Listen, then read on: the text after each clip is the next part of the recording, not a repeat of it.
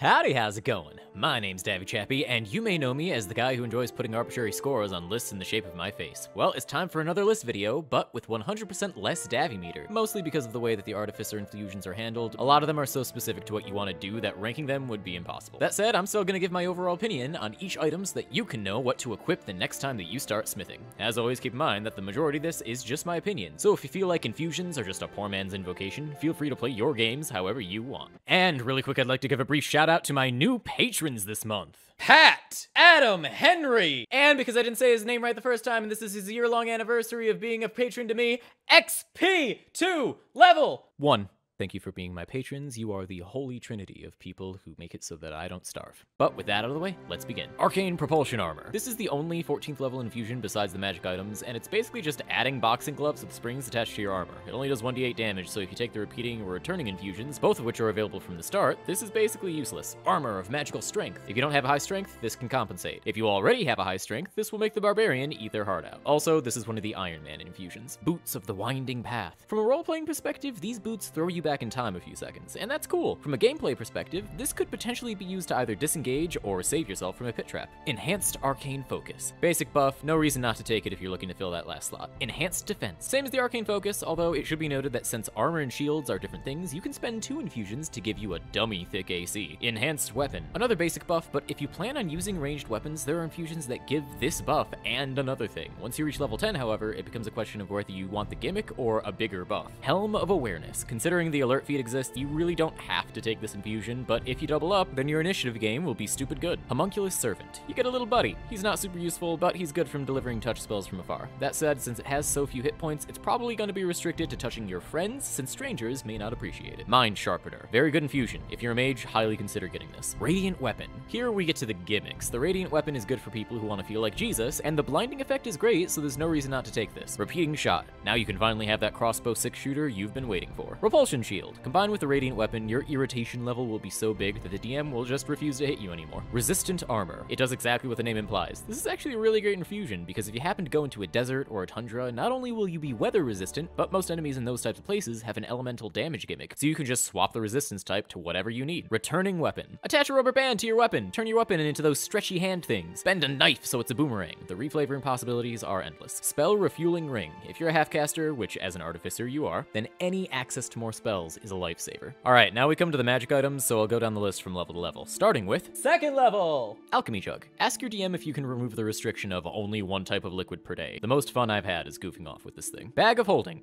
Come on, you know what this is. Cap of Water Breathing. Obviously, if you're taking this, it's because you're going into the water. You don't need me to tell you to take it, just remember that you can swap out which infusions you know every level. Goggles of Night. This is the Dark Vision challenged accessibility item. Rope of Climbing. Useful for dungeon delving and bondage fantasies. Sending Stones. The idea that you can just make a cell phone bothers me, but also it lets you split the party safely. Wand of Magic Detection. So you can either take Detect Magic as a spell, in which case you'll either be using spell slots or casting as a ritual, or you can use an infusion slot to just have a wand do it for you. There's no right answer here, I'm just giving you your options. Wand of Secrets. This one isn't as useful as just bumping up your perception or investigation, but those can still fail. However, in order for this wand to work, you already have to have some idea that there might be something worth finding, or else you just wouldn't use the wand in the first place. So maybe rolling would be better since there's no limit on that.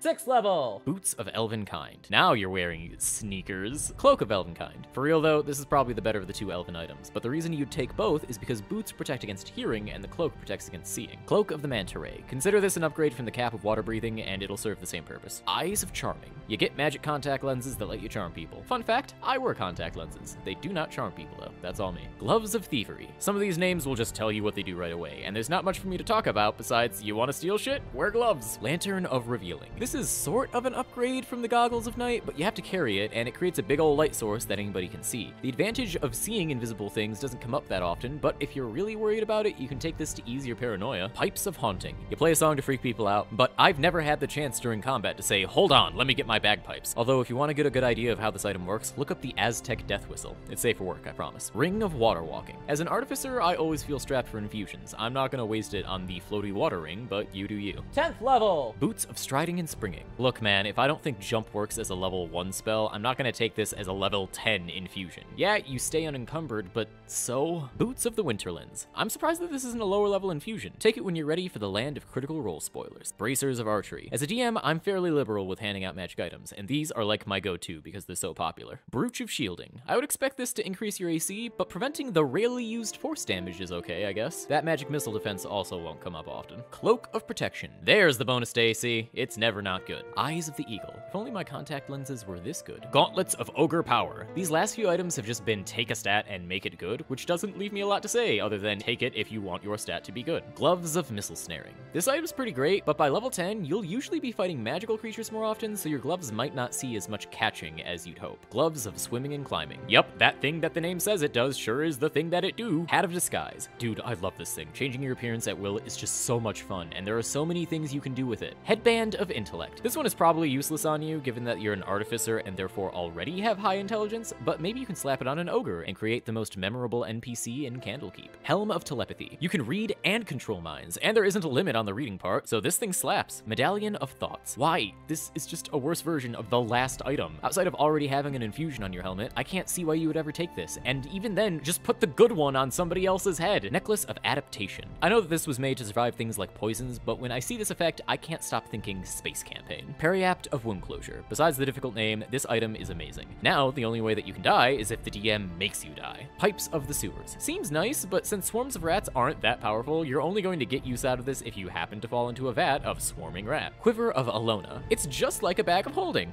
Wait, Ring of Jumping. Stop giving me jump spells. Slippers of Spider Climbing. Don't worry guys, I brought my spider chonklas. Ventilating Lungs. This is just a better Necklace of Adaptation with the obvious caveat that you have to replace your lungs. Still, power comes at a price. Winged Boots. Remember all those jump items? Here you go, just be Hermes. 14th level! Amulet of Health. Another make stat good item, but I remind you that a higher constitution gives you more health, so this one has a built-in added effect. Arcane Propulsion Arm. At 14th level, you're just taking this as a gimmick, and I don't blame you. Disconnecting your arm to chuck it at something is something that I would do all the time if I could. Belt of Hill Giant Strength. Makes strength good, but slightly past the maximum normally allowed, so this actually has some use. Not too much though, because 21 doesn't put you higher than the normal +5. Boots of Levitation. I understand that the winged boots have a duration and that this doesn't, but I still prefer the winged boots, since it doesn't stick me with just vertical movement. Boots of Speed. Very good, big fast. Bracers of Defense. Most classes can make use of this since they don't use a shield, but even people with a shield can take this and then use their free hand for something else. Cloak of the Bat. If you really want these effects, just play a Twilight Cleric. You'll get them way earlier. That being said, it's still a cool as hell magic item that I refuse to make the easy joke about. Dimensional Shackles. The first adventurer-proof pair of manacles in the game. Useful for business and for pleasure. Gem of Seeing. Almost free true sight. What's not to love? Horn of Blasting. Theoretically, you can just keep using it over and over, but that 1 in 5 chance to end yourself means that you don't want to spam it unless you happen to be resistant to fire damage. Ring of Free Action. No, this doesn't give you an additional action, as cool as that would be, but it does mean that nothing can stop you from taking your actions, so it's not that bad. Ring of Protection. If you gear up with all the AC bonus infusions, you'll break the game. It's just a matter of dedicating that many infusion slots. Ring of the Ram. One of the few directly damaging items on the list, you can use this to replace all of the lukewarm damage options that the Artificer normally gets. But that'll about do it. I hope you enjoyed this video. Be sure to leave a like, comment, subscribe, ring the bell, check out all my social media in the description below, and maybe support me on Patreon so that I can afford to bring the Davvy meter back. But yeah,